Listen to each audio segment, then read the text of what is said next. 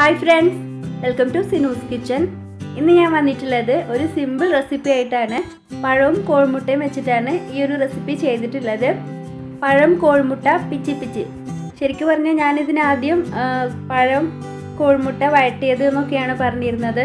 എൻ്റെ മോളാണ് ഈ ഒരു പേരിട്ടത്, പഴം കോഴിമുട്ട പിച്ചി പിച്ചി എന്ന് പറഞ്ഞിട്ട്. അവൾക്ക് നല്ല ഇഷ്ടമാണ്, അത് സ്കൂളിൽ സ്നാക്സ് ഒക്കെ ആയിട്ട് കൊണ്ടുപോകാറുണ്ട്. അപ്പം നമുക്ക് ഈ പഴം കോഴിമുട്ട പിച്ചി പിച്ചി എങ്ങനെ ഉണ്ടാക്കുന്നതെന്ന് നോക്കാം. അതിനു മുൻപായിട്ട് എൻ്റെ ഈ ചാനൽ ഇതുവരെയും സബ്സ്ക്രൈബ് ചെയ്യാത്തവരുണ്ടെങ്കിൽ താഴെ കാണുന്ന ചുവന്ന സബ്സ്ക്രൈബ് ബട്ടണിൽ ഒന്ന് ക്ലിക്ക് ചെയ്യുക. കൂടെയുള്ള ബെൽ ബട്ടണും കൂടെ ക്ലിക്ക് ചെയ്ത് കഴിഞ്ഞാൽ പുതിയ വീഡിയോസ് അപ്ലോഡ് ചെയ്യുന്ന സമയത്ത് നിങ്ങൾക്ക് നോട്ടിഫിക്കേഷൻ ലഭിക്കും. അപ്പോൾ നമുക്ക് വീഡിയോയിലേക്ക് കടക്കാം. ഞാൻ ആദ്യം തന്നെ ഇവിടെ ഒരു പാൻ എടുത്ത് വെച്ചിട്ടുണ്ട്. പാൻ നന്നായി ചൂടായിട്ടുണ്ട്. അതിലേക്ക് 2 ടീസ്പൂൺ അളവിൽ നെയ്യ് ചേർത്ത് കൊടുക്കാം. നെയ്യിൻ്റെ ടേസ്റ്റ് ഇഷ്ടമില്ലാത്തവർക്കാണെങ്കിൽ ഒരല്പം വെളിച്ചെണ്ണ ചേർത്ത് കൊടുത്താലും മതി. ഇപ്പോൾ ഞാനിവിടെ 2 ടീസ്പൂൺ അളവിൽ നെയ്യ് ചേർത്ത് കൊടുത്തത് ഒന്ന് മെൽറ്റായി വന്നിട്ടുണ്ട്. ഇനി ഇതിലേക്ക് ഞാൻ കുറച്ച് കാഷ്യൂ നട്ട്സ് ഇട്ട് കൊടുക്കുന്നുണ്ട്. കാഷ്യൂ നട്ട്സ് തന്നെ വേണമെന്ന് യാതൊരു നിർബന്ധവുമില്ല, നിങ്ങൾക്ക് ഇഷ്ടമുള്ള നട്ട്സൊക്കെ യൂസ് ചെയ്യാം. ഇപ്പോൾ നട്ട്സ് ഒന്നും വേണ്ടാന്നുണ്ടെങ്കിൽ പഴം മാത്രം ചെയ്തെടുത്താലും കുഴപ്പമൊന്നുമില്ല.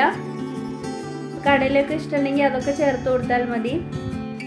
കാഷ്യൂ ഒന്നങ്ങ് മൂപ്പായി വരുന്ന സമയത്ത് ഞാൻ ഇതിലേക്ക് ഒരല്പം ഉണക്ക മുന്തിരി കൂടെ ചേർത്ത് കൊടുത്തിട്ടുണ്ട്. ഇനി അതുകൂടി ഇട്ട് ഒന്നുകൂടെ ഒന്ന് വറുത്തെടുക്കാം.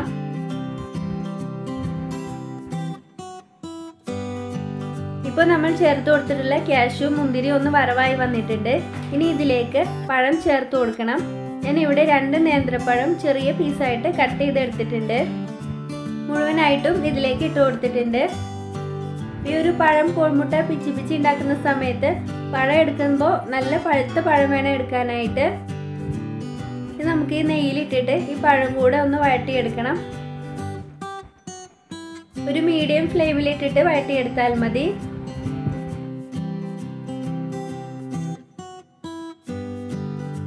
വൈകുന്നേരം ചായയുടെ കൂടെ കഴിക്കാനും നല്ല ടേസ്റ്റാണ്.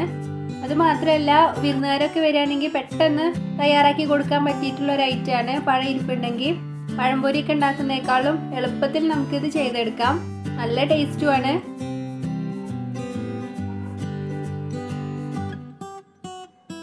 ഇപ്പൊ നമ്മുടെ പഴം ഒന്നങ്ങ് വഴണ്ട് വന്നിട്ടുണ്ട്. ഇനി ഇതിലേക്ക് ചേർക്കേണ്ടത് കോഴിമുട്ടയാണ്. ഞാനിവിടെ 2 കോഴിമുട്ട എടുത്തിട്ടുണ്ട്. ഇത് നന്നായിട്ടൊന്ന് കലക്കിയതിന് ശേഷം ഇതിലേക്ക് ഒഴിച്ചു കൊടുക്കാം. ഇനി നന്നായിട്ട് ഇളക്കി കൊടുക്കണം. കോഴിമുട്ട ഒഴിച്ചതിന് ശേഷം പെട്ടെന്ന് തന്നെ ഇളക്കിയെടുക്കുക.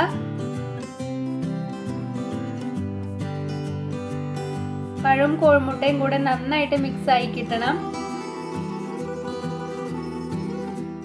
കോഴിമുട്ടക്കും അധികം വേവൊന്നും ഇല്ലാത്തതുകൊണ്ട് തന്നെ പെട്ടെന്നായി കിട്ടും. പിന്നെ ശ്രദ്ധിക്കേണ്ട ഒരു കാര്യം എന്ന് വെച്ചാൽ പഴം നന്നായിട്ട് വഴണ്ടതിന് ശേഷം മാത്രം വേണം കോഴിമുട്ട ചേർക്കാനായിട്ട്. ആദ്യം തന്നെ അങ്ങ് ചേർക്കുകയാണെന്നുണ്ടെങ്കിൽ നമ്മുടെ പഴം കറക്റ്റ് ടേസ്റ്റ് കിട്ടില്ല. ഇപ്പോൾ നമ്മുടെ പഴമൊക്കെ നന്നായിട്ട് മിക്സ് ആയി കിട്ടിയിട്ടുണ്ട്. കോഴിമുട്ടയൊക്കെ നല്ലപോലെ തന്നെ വെന്തിട്ടുണ്ട്. ഇനി ഇതിലേക്ക് ഞാൻ 2 ടീസ്പൂൺ അളവിൽ പഞ്ചസാര ചേർത്ത് കൊടുക്കുന്നുണ്ട്. അപ്പോൾ നിങ്ങൾക്ക് വേണമെന്നുണ്ടെങ്കിൽ മാത്രം ചേർത്ത് കൊടുത്താൽ മതി. പഞ്ചസാരയും കൂടെ ചേർക്കുകയാണെങ്കിൽ കുറച്ചും കൂടെ ടേസ്റ്റാണ്. ഇനി നന്നായിട്ട് ഒന്നുകൂടെ ഒന്ന് ഇളക്കി കൊടുക്കാം.